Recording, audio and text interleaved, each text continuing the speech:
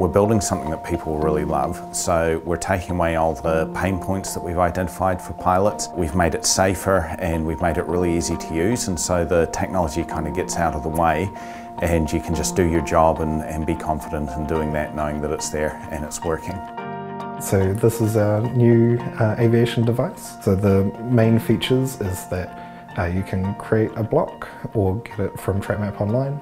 If this is where you need to apply some product. And so on this unit we can display what the whole pattern is going to look like so that you can try out different options and arrange it in different ways to see how you're going to cover the whole paddock before you actually do it.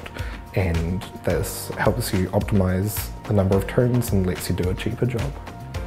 When you fly around, you can mark any hazards like wires or poles, and then we warn you on the light bar, which is in the pilot's field of view, and on the screen that there's a hazard near you and how close you are to it. So just having that constant reminder, hey, there's a wire here, means we can help them be safer.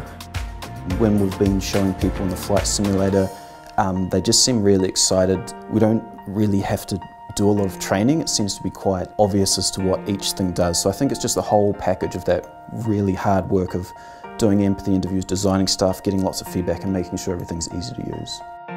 One thing that came up a lot in the interviews is that there's often more pilots than planes, or more planes than pilots, so that depending on the business, moving around between different aircraft. There was a common theme of, I wish I could bring my settings around with me, and so the pilot profiles is a way that each pilot can have it set up exactly how they want, and we could also extend that to each type of job that you're doing. You can have a specific setting for that.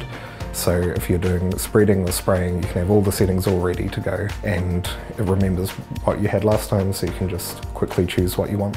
In helicopters, the pilots don't have a spare hand, and so they have buttons on their cyclic that they can use to do specific functions. So we wanted to make it that you could get to every single feature with those, and this means that they can operate the whole unit without having to touch the screen while they're flying.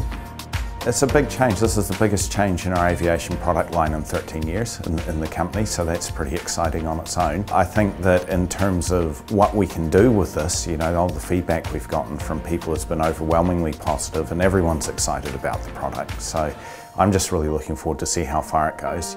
The reception has been really good, and I think just understanding the pilots right at the start, what do they actually need? Because we're not pilots, we're making it for them, so really understanding what they need, I think, has resulted in a good product.